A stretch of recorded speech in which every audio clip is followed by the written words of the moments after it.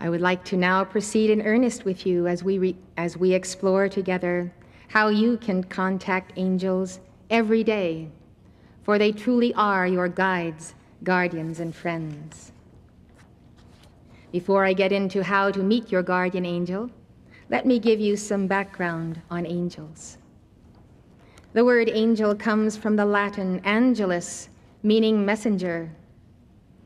Every angel who comes to you comes as a messenger, whether of love and joy or warning, protection and peace, teaching. Angels have a mission. They have something to tell you. So you have to listen. You have to ponder and meditate and be still for a moment and determine what it is that brings this angel to your side in this moment. The author of Hebrews tells us that God maketh his angels spirits and his ministers a flame of fire. Can you picture an angel speaking to you out of a flame of fire? God creates angels out of the very essence of himself. Angels are the heralds of the Son of God. They go before him to proclaim his day. They all worship him as the incarnation of God, except one, Lucifer and his bands. They would not bend the knee before the Son of God. Instead, they made war against the woman and her man-child, who was Christ the Lord. So Michael the archangel cast them out of heaven.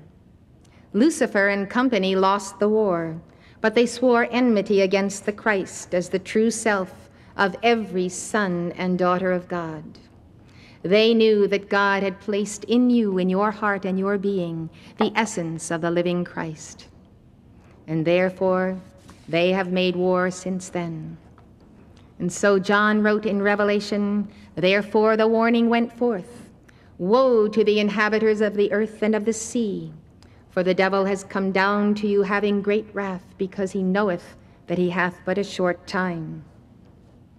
And the dragon, which is the reference to Lucifer, was wroth with the woman and went to make war with the remnant of her seed, which keep the commandments of God and have the testimony of Jesus Christ. So we are warned in the book of Revelation that Archangel Michael casts the rebel angels out of heaven into the earth, into bodies such as we wear. There's another chapter to the story of the Great Rebellion that is not recorded in Revelation 12, and it's this. When the good angels saw that these fallen angels went about earth making war against the children of God, they said, "We will volunteer. We want to go down to earth and take on human forms so that we can teach the people about the treachery of the fallen angels and protect the children from their evil intent." So who are the angels? Who is the Son of God? And who are you? And what is the relationship of each to the other? Let me answer the first question by reading to you from the New Testament, the opening chapters of the book of Hebrews. This is one of my all-time favorite passages of Scripture. God, who at sundry times and in divers manners spake in time past unto the fathers by the prophets, hath in these last days spoken to us by his Son, whom he hath appointed heir of all things, by whom also he made the worlds, who being the brightness of his glory and the express image of his person, and upholding all things by the word of his power, when he had by himself purged our sins, sat down on the right hand of the Majesty on high, being made so much better than the angels, as he hath by inheritance obtained a more excellent name than they. For unto which of the angels said God at any time, "Thou art my Son, this day have I begotten thee"? And again, "I will be unto him a father, and he shall be to me a son." And again, when he bringeth in the first begotten into the world, he said, "And let all the angels of God worship him." And of the angels he saith, "Who maketh his angels spirits, and his ministers a flame of fire." But unto the Son he saith, "Thy throne, O God, is forever and ever, a scepter of righteousness in the scepter of thy kingdom. Thou hast loved righteousness and hated iniquity.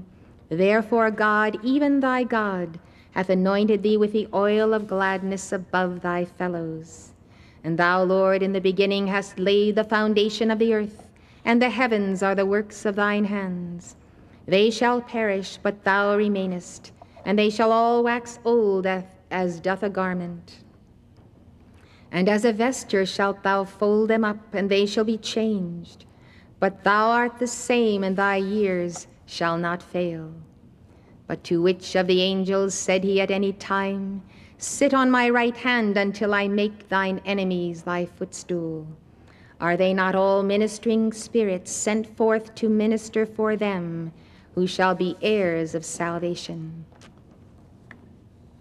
So we see that God, who maketh his angels spirits and his ministers a flame of fire, created angels before he created us.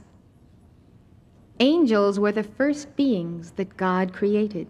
And why is that?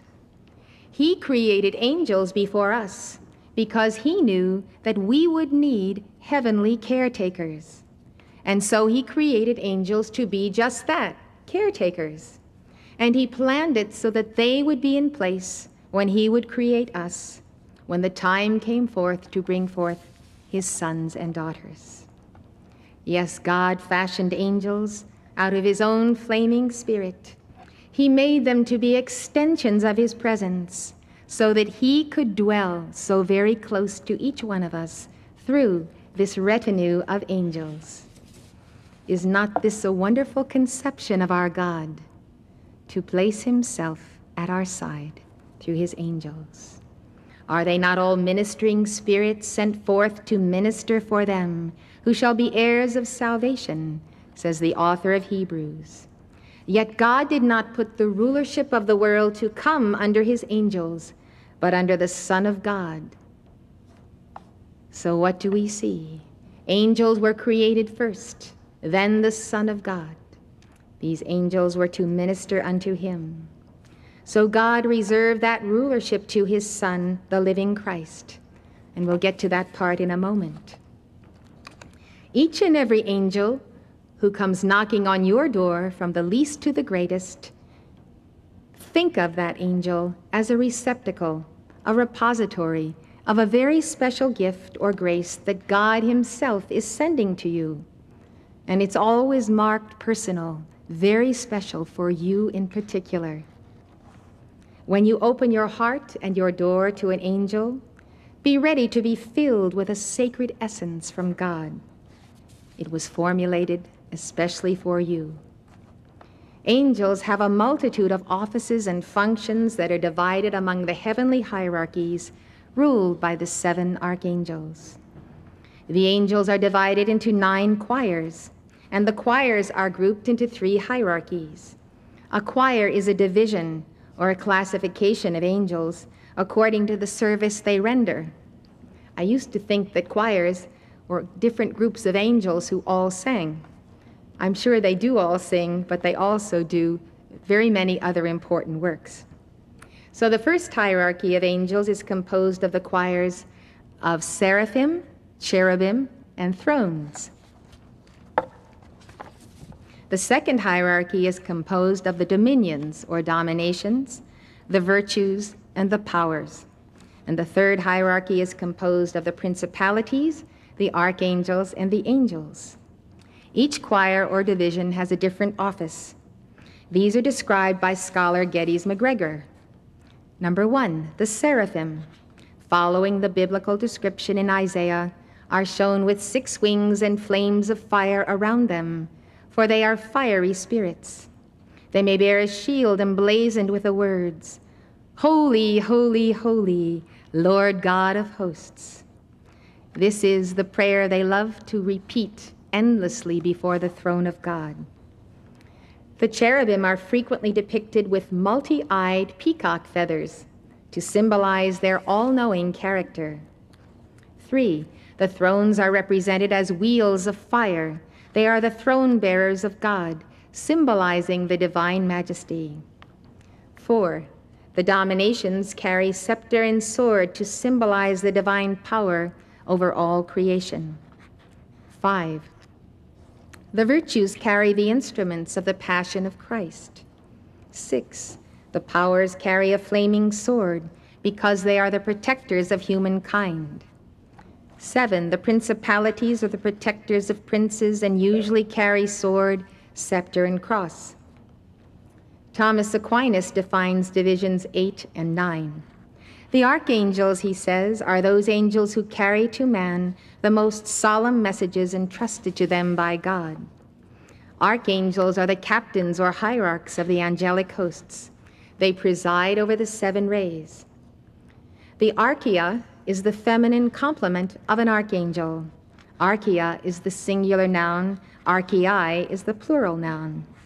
Archangels are emanations of God. They are the direct extension of God's being. They embody the fullness of the presence of God. Think of it this way. Think of the manifest presence of the one God as the great central sun, the hub of light at the nexus of what we could call our spirit-matter cosmos. Visualize the shafts of sunlight becoming angel forms as they descend to earth. So as the sunbeam is to the sun, so are angels the extensions of the living presence of God. There is one God, but many manifestations of his angels, and the greatest of these are the archangels and their archaei. Therefore, when you stand in the presence of an archangel or an archaei, you are actually standing in the presence of God. Archangels are God's architects. God uses them to draft the plans for his projects and to execute them. They are cosmic builders in the grandest sense of the word. They arc to our minds the divine blueprint for every endeavor. I would like to talk about the angels, the 7 archangels, as representing the 7 rays, and I would like to explain it to you on this chart of your divine presence. The 7 archangels will correspond to the 7 spheres that surround this individual presence of God that you see as the upper figure.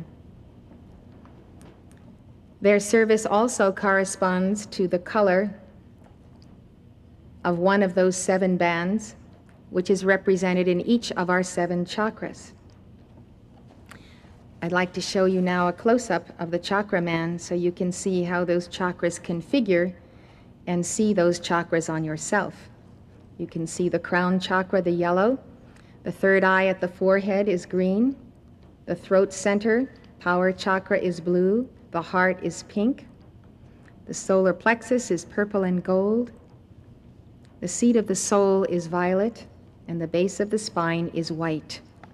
Those are the colors of the 7 rays. Now we will go back to the full chart, and I will talk about the bands of the causal body. Those aren't really bands, those are spheres of light. This is the divine monad that is actually above you. It is a presence of God individualized for you, so that when you pray to God, you're not praying to him a billion miles away somewhere. You're praying to the presence of God, who is always with you. So Archangel Michael and the Archaea Faith are the archangels of the first ray. The first ray is blue, and the quality that these angels carry to you is faith. So you can see the blue sphere of the causal body, and the color of blue has the vibration of protection, perfection, faith, and the will of God and the laws of God. Archangel Michael's day is Tuesday. That is the first ray. The second ray is Archangel Jophiel and the Archaea Christine. They focus in the crown chakra. Their band is the yellow band close to the center. Their day is Sunday, and they bring to us the illumination of God through the crown chakra. Archangel Chamuel and the Archaea Charity represent the heart chakra and the pink band, which is second to the yellow. This is the third band, and we feel the energy of this sphere most intensely on Monday.